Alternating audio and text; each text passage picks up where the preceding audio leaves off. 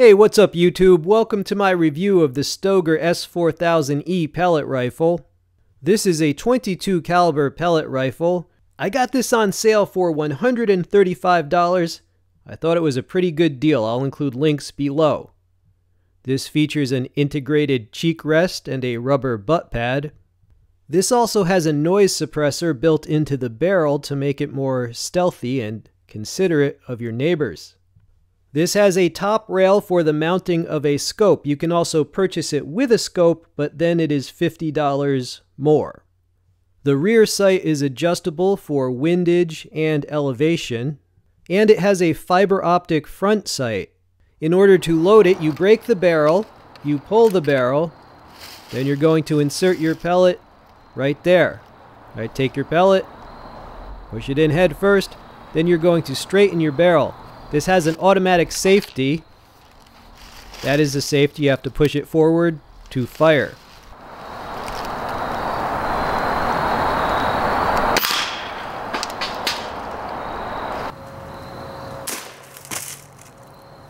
We hit this bottle dead center. See the entrance wound? And it's bleeding. You can see the exit wound. Here is some footage from the indoor range. I was adjusting the rear sight and just trying the rifle out.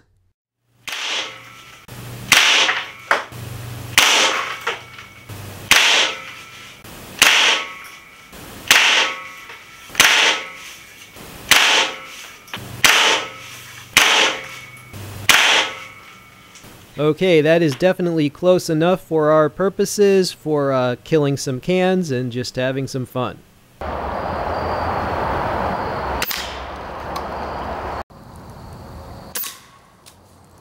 It is time for the spam test. So the meat of this spam light is going to represent a small animal such as a rabbit, and the tin is just going to add a little bit of difficulty. Let's see if it killed the squabbit. There is our entrance wound. There is our exit wound. Okay, so boom, it went through the meat and blew clean out the back. Now I was using an H&N domed pellet, a domed alloy pellet. I will include a link below the video to those pellets. But yes, good penetration, the rabbit would be dead. I got a laser rangefinder, so I was able to measure. These shots coming up are going to be 20 meters away. Enjoy.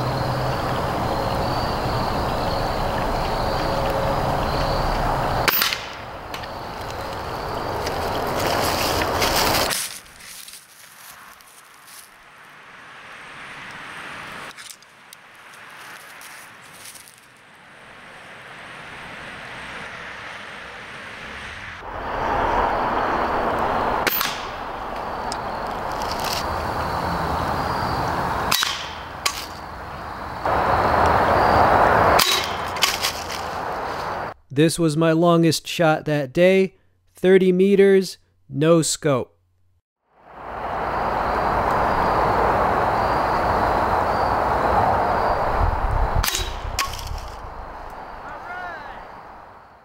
Thus far, I have been very happy with the quality of these Stoeger pellet rifles. There you see the S4000-E next to the S3000 compact. And I was pleased enough with that one that I had confidence to try out the S4000-E in .22. They make some good stuff. All right, check out the beauty of nature as we discuss this. So, it's accurate. Now, I don't have a scope for this rifle, and if I were to hunt small game where I live, most of the shots would definitely be within 30 meters anyway. Ah, yes, behold, the beauty of nature.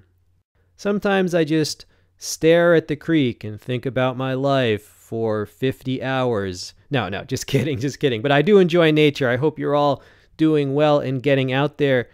Yeah, I'm pleased with this rifle. I mean, it's just a sweet little shooter. I think I got a really good deal on it. I was also testing that knife you see there. That's the Odin Wolf knife. I was testing that out on the same day. So, hey, if you like knife reviews and airgun reviews, subscribe if you're not already subscribed, and you'll see that review coming up. But yeah, I feel like I got a great deal on this. You know, by not buying the model with the scope, I saved $50, and then there was a $15 coupon on it. So yeah, great deal. This thing, you saw it can shoot through that Spam, so that means it could shoot through a rabbit. So this is very easy to operate. It does not require excessive strength to pull that barrel. It's accurate, it shoots straight. If you're going to be shooting within 30 meters, I would just recommend using the excellent sights that it comes with. If you're going to shoot farther away than 30 meters, I would recommend putting a scope on the rifle. This could pay for itself in terms of small game hunting and pest control. All right, I hope you enjoyed this video. Feel free to subscribe if you like knives, air guns, multi-tools, and all sorts of gear. This has been We All Juggle Knives and Air Guns.